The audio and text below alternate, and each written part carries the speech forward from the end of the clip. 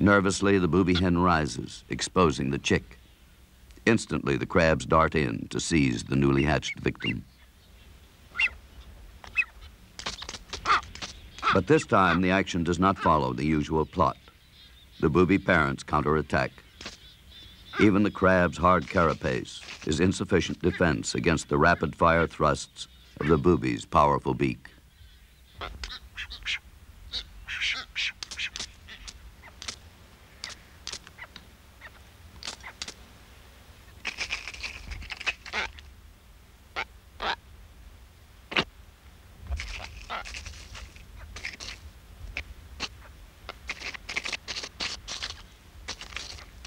Unerringly, the booby's beak has found the chink in the crab's armor. Its damaged claw the price of the ill-fated attack on the nest. This crab, also badly hurt, simply performs a quick battlefield surgery, amputates its own claw. It will be regenerated in the next several molting cycles.